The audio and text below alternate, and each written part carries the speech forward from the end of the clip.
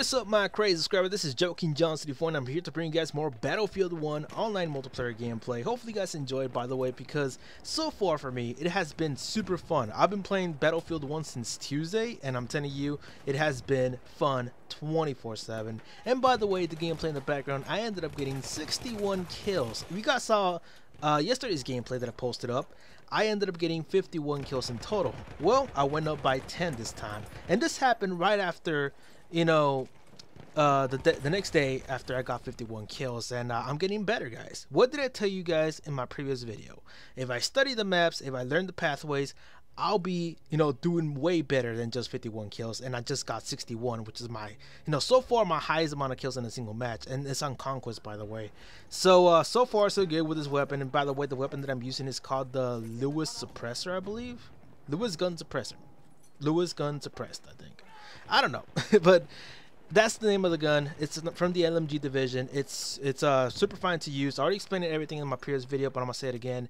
It's a great mid-range weapon to use because it does have a good amount of damage power, and also the recoil is kind of stable. It depends on how you read the the shooting pattern. It's up to you to get comfortable with it, because so far for me it has been super comfortable. I've been shooting people down. I've been shooting hordes of enemies. They come like in pack of fives, and I'll take them all out. There was a lot of moments in this match where there was like a big ass line of enemies, and all I had to do is just hold down R2 and take them all down.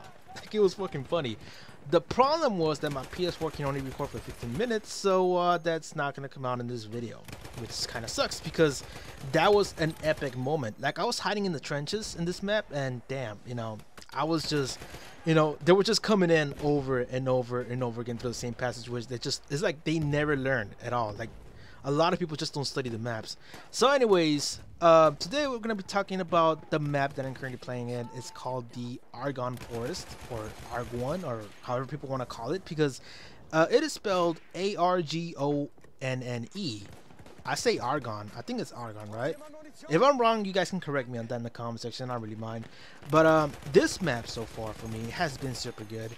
It also depends on your teammates. If they're all just freaking camping all the way in the back with snipers, of course nothing's gonna get done. But when you got rushers, you got teammates that actually want to win the game and they're trying to learn the map, you're gonna be able to have a nice match. A lot of people are gonna go against each other. Another thing that I like about this map is that there's no tanks except for a train. So that's the only thing you gotta worry about heavy machinery. But the rest of the fucking match is just head-to-head gunning.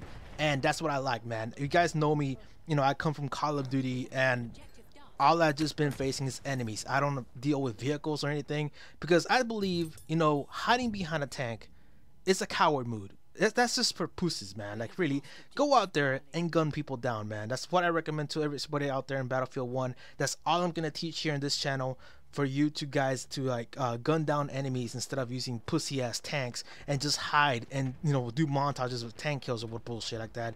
Fuck no, it's about straight up gunning. So anyways, Argonne Forest kind of reminds me a lot about Operation Locker and also Operation Metro. I'm not sure that's the correct names, but that's how I kind of remember them from Battlefield 3 and Battlefield 4. It's pretty much linear. The map is pretty much tight. Every time I said to myself, like, I believe forests are supposed to be big and massive, and with like kind of like a little bit of a flat terrain and just a bunch of trees in there. Like, that's what I thought this map was gonna be.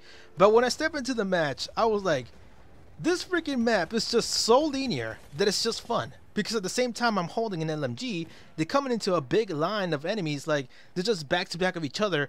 I can just hold R2 all day and just kill everybody. That's what's so fun about this. And when I learned about this LMG, I mean, it's just made it even better, because when I first played on this map, I was using the MP5, I believe, or whatever assault rifle there was.